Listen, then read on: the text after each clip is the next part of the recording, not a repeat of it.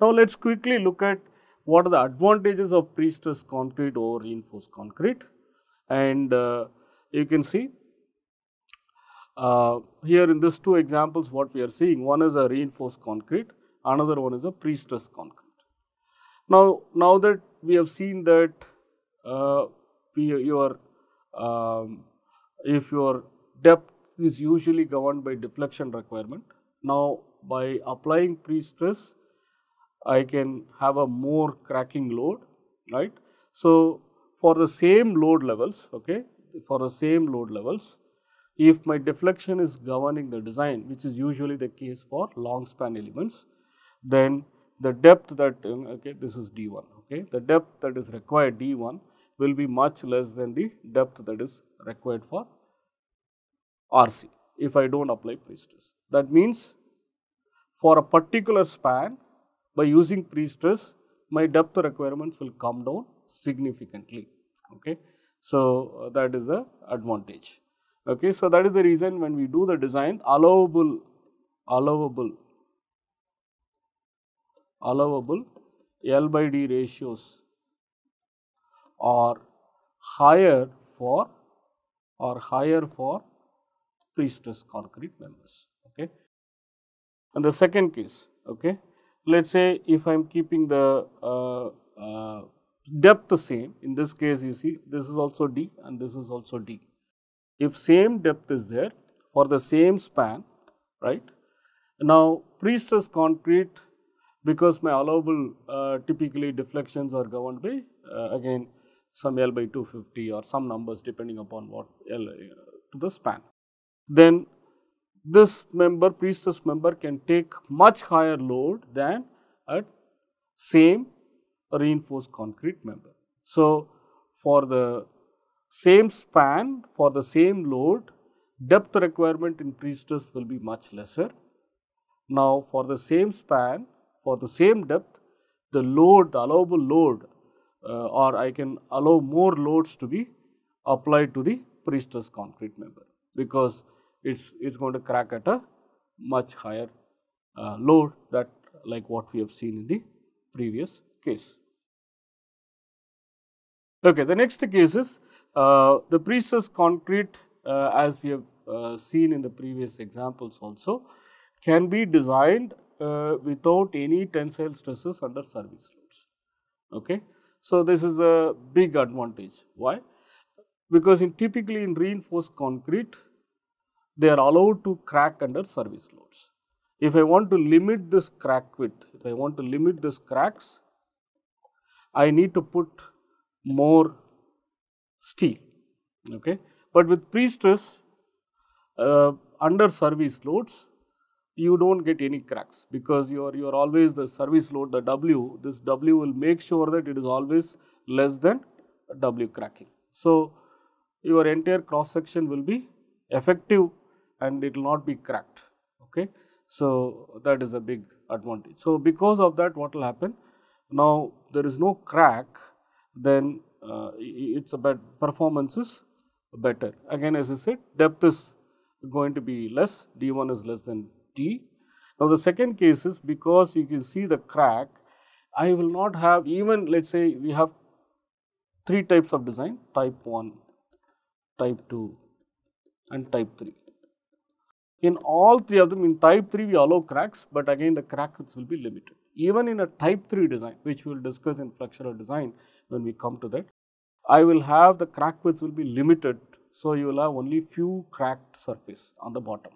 Now, fewer the cracked surface, you are creating, there is no passage for the water, moisture, chlorides and sulfates to enter into the concrete and activate the disintegration mechanism. So, this is a very big advantage when you design a pre-stressed concrete system. Typically, they are designed to be uncracked under service loads, okay. This is a very big advantage. So, you will end up with lesser maintenance compared to steel and regular RC bridges, okay. Now, another important application that what we are seeing here is, as we have explained, post-tension pre-stressed members are suitable for long spans with variable cross sections. I can also change the cross section as I go along. For example, let's say as I go to the mid span, even you have seen in the previous pictures of balanced cantilever construction, the thickness of the element will come down as I move to the mid span location, right. So, that will lead to overall economy in construction. Now, I can also do a partially pre-stressed system. What is the meaning of a partially pre-stressed system, right? That partially pre-stressed means you can allow to have cracks, okay, and also in addition to the pre-stressing reinforcement, I can also have normal reinforcing steel to meet the strength demand.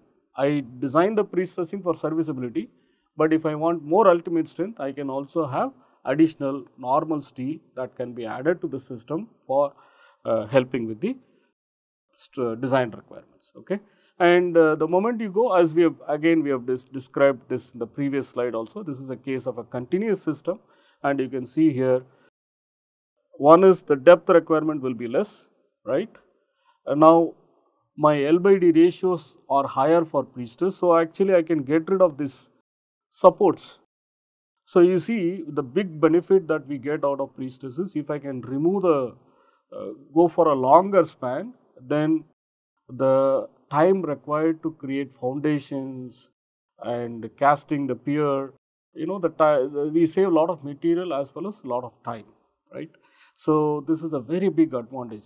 The moment you can go for longer span, you also speed up the construction and you reduce the construction time drastically. This is a very big advantage of again pre-stress. Now, again these are some advantages. The pre-stress members are shallower in depth than their reinforced concrete counterparts for the same span and loading conditions which you have seen.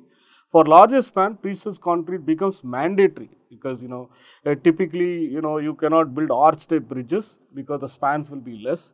The moment you want to have long span, it becomes imperative to go for pre-stress concrete system.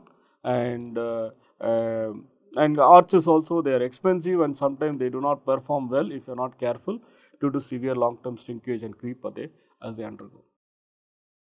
And very large spans such as segmental bridges, cable stayed bridges can only be constructed with the help of pre-stressing. Okay. Now, again I have told you this L by D ratios, okay, right. Span to depth ratios. You can see these are the typical span to depth ratio that is coming from PTI design manual, Post Tensioning Institute design manual. For one-way solid slabs, depending upon whether I have a single span, simple span or continuous spans, whether you are doing a floor element or a roof element, typically roof element will have higher L by D ratios. The reason is the load requirements will be less, okay. The load requirements for a roof will be less. So, that is the reason if you see continuous span for one-way solid slab, L by H is higher for roof than the floor, okay. So, like that if you see for two-way slabs also you can go as high as 40, and for beams you can go L by H ratios of 35 for continuous spans, and for simple spans you can go as high as 26 or so. And for one-way joist, this number for roof is 42 and 32. So, what we can tell is typically for the same system, if I am doing it with reinforced concrete, my allowable L by D ratios will be typically 20 to 30% lesser than the what I do with pre-stress. So, that means I can go for longer spans for the same depth for variety of elements like this, one-way slabs, two-way waffle slab, beams, one-way joists. For all the elements, if I apply pre-stress for the same depth compared to RC, I can go for longer span. This is a very big advantage, and also I can design it to be crack free under service loads. This is a big advantage. Now, let us quickly go through some of the applications. So, this is a typical external segmental construction of a box girder. You can see these elements are all outside, I mean they are within the cross section, but they are not within the concrete. That is why it is called external post tension box girder. And we can also have innovate lot of other ways of doing it also. For example, you see here you have bottom flange, concrete flange, top concrete flange. I can also connect these two things with a corrugated steel webs. Then I can run the cables internally within the flanges I can also put some additional cables which are outside the flanges, right, like what we have here. Okay, these elements are all actually within the cross section, but they are not within the concrete. That's why it's called external pre-stressing. With this, we can again do a very efficient and economical design.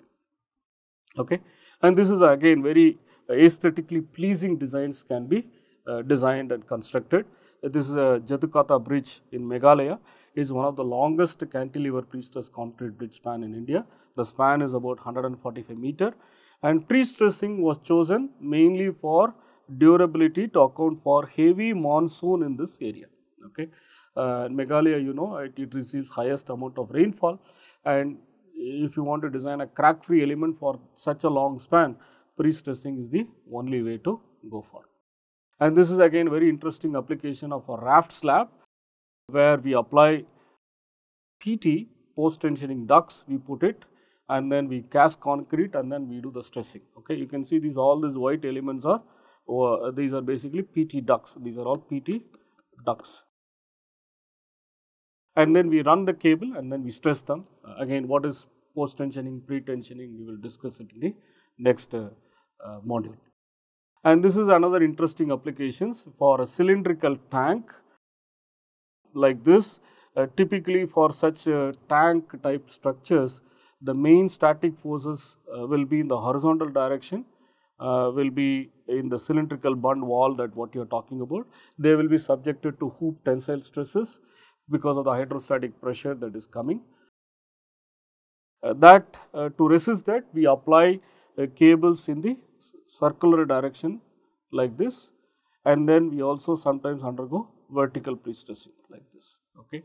So, horizontal tendons will typically follow the curvature of the wall, and vertical tendons are straight, they are on the CG of the wall. Basically, they are done to improve the leak tightness by applying pre-compression in the vertical direction. The next one is very important for a containment structure. Again, this is a picture of a Kaiga atomic power station, and you can see this was again built by Larsen and Toubro, and it's a circularly pre-stressed containment structure, just like the previous one that we talked about. Again, the roof also can be constructed using post-tensioning system, which are embedded within the concrete, and then they can be stressed at a later point of time. And this is again, as we have discussed previously, aqueduct, pre-stressed aqueduct can be constructed, again because it runs water and we don't want to have cracks. Again, if you have crack and then moisture, then the corrosion will start. So, pre-stressing helps you to have a crack-free water aqueduct, water carrying aqueduct. So, you can see that such kind of long aqueducts can be constructed using pre-stressing. Okay, so with this we will summarize what we have learnt in this first part of this first module. We have talked about basic concepts of pre-stressed concrete. What is pre-stressing? Why do we need to do pre-stressing? And we also talked about history of pre-stressed concrete, both from the international point of view as well as from Indian point of view. And then we also discussed why do we need to go for pre-stressing. We took three basic simple examples of a plain concrete beam without pre-stressing, plain concrete beam with concentric pre-stressing, and then plain concrete beam with eccentric pre-stressing. We saw that the load carrying capacity at cracking to crack the element was much higher when you go for an eccentric pre-stressing. Again, we talked about advantages of pre-stressing over reinforced concrete. The moment you want to go for long span and crack free element, pre-stressing is the way to go, and variety of applications of pre-stressing was also discussed. With that, I think thank you for your attention. We will continue in the next parts of the module. Thank you.